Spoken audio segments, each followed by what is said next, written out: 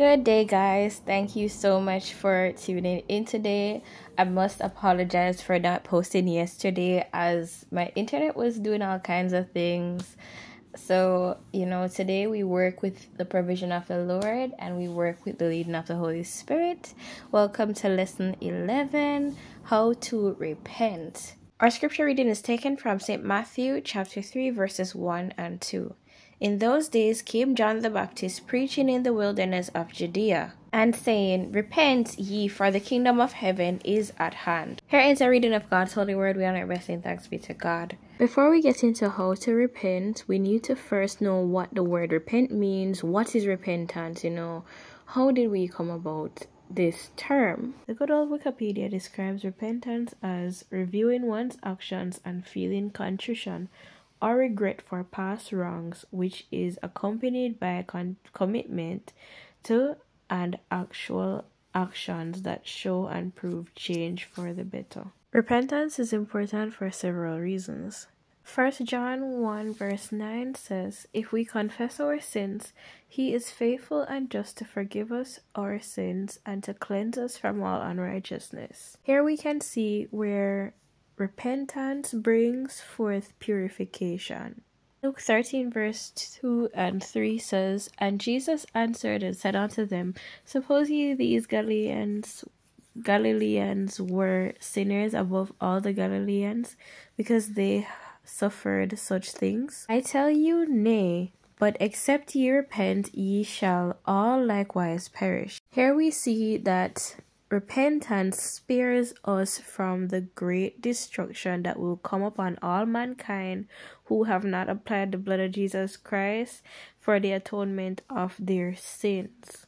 In the beginning, God created the heaven and the earth. Inevitably, man was made, and we were given a portion of land called the Garden of Eden to have almost as our little kingdom, as our space, and to have dominion and to represent God there. God gave some instructions to keep dominion over the place. Man yielded that dominion through Adam and Eve's disobedience by eating the forbidden fruit. They were inevitably sent out of the garden. We know how the creation story goes. Now, fast forward to 2024. So many people are killing each other. So many people are feeling as though even if they're not hurting others, they're not really lying that much, that they are good people and good people enough to get into heaven. No, that's not how it works. Without a relationship with our Lord and Savior Jesus Christ, without accepting Him as head of our lives, without accepting, His gift of salvation, we will receive the punishment and atonement for our sins rather. And scripture tells us that the wages of sin is death, right? And death doesn't only mean like physically dying, but it means separation from God. No, I don't know about you, but I would rather to keep close to my Lord and Savior than to be separated from God, because especially over the last couple of weeks, I've been really enjoying not just posting out these teaching lessons, but really enjoying the presence of the Lord and just basking in the fullness of His joy. And this is something beautiful. We've got a beautiful relationship going on here, and I don't want to lose that. So I recognize that repentance is important. Every day we got to get up and die to the flesh. Every day we got to get up and recognize, hey, there are ways in which that we sin, that we know we sin knowingly and unknowingly, right? And in order to escape the destruction, we need to apply the blood of Jesus Christ. And in order to do so, we must, acknowledge first and foremost that we have sinned and that we've fallen short of the glory of God, and that we need the blood of Jesus Christ to wash us and cleanse us from our unrighteousness, and to wash away the indignation that's kindled against those who are not of the fold. Hence why Acts 3 verse 19 would tell us that repentance would cause for our sins to be blotted out. 2 Timothy chapter 2 verse 25 says, In meekness instructing those that oppose themselves, if God peradventure will give them repentance to the acknowledging of the truth. I see here that repentance leads to acknowledging of the truth. And we all know that Jesus is the way, the truth, and the life.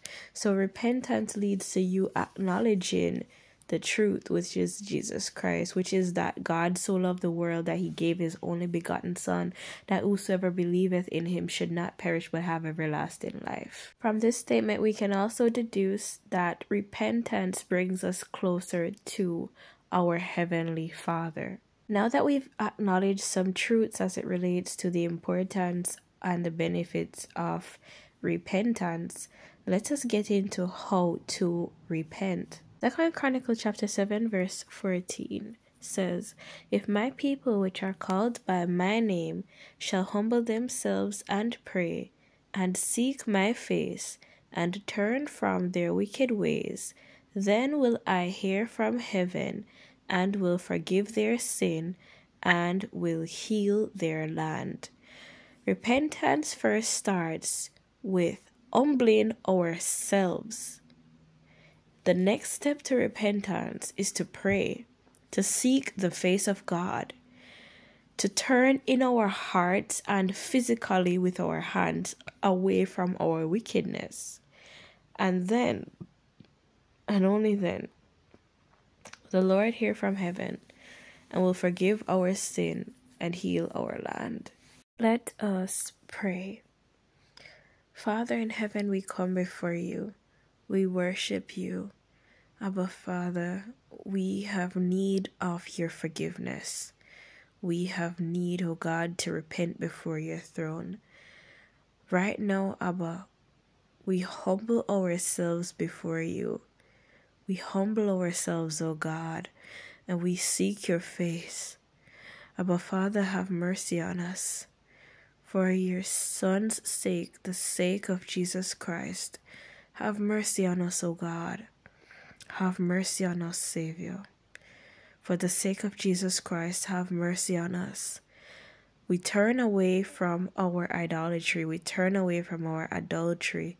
We turn away from everything which causes for us to sin, every single sin, knowingly or unknowingly. We repent of them right now, God, by turning our hearts and minds against that thing, to seek your face. We prostrate before you in our hearts and minds and physically too, acknowledging you as sovereign Lord. God in heaven, for the sake of Jesus Christ, have mercy on us, O Lord. For the sake of Jesus Christ, have mercy on us, O God. Have mercy on us, O Father. We humble ourselves before you, and we seek you, O God. We turn away from our wickedness, Savior. Wickedness of anything, evil thing that is in our mind, anything we put above you, God. We turn away from our wickedness. Abba Father, have mercy on us, O God. Have mercy on us, O Lord. We humble ourselves before you and we seek your face. We turn from our wicked ways. For the sake of Jesus Christ, hear from heaven, O God, and heal our land. These and all the mercies we ask of you, O God, our strength and our Redeemer. Amen. Every day we get up, we have to examine our ways, take every thought into captivity, and wait against the word of God to see if we are falling short of his glory. Then and there, when we recognize the ways in which we're going wrong, the things that we're doing that's not right, we need to point it out and bring it to the throne room of the Lord and Savior and say, God, have mercy on me for the sake of Jesus Christ. Humble your heart, humble your tongue, humble your mind before the true and living God. Reverence the Spirit of the living God. Reverence the Holy Spirit. Reverence the King of Kings, the Lord of Lords. Prostrate and humble yourself before God. Acknowledge your faults. Seek his face. Turn away from the wrong things, the things which are contrary to the Spirit, the things which are contrary to the fruit of the Spirit. Turn away from them. The things which align more to the works of the flesh. Turn away from those things. The things which the Lord calls sin, the things which the Lord abhors, turn away from them and seek God's face for mercy. Humble yourself and he will heal you. That is how we repent. I trust that this video has helped you guys. Until next time, I pray that you stay fired up for Jesus Christ. Amen.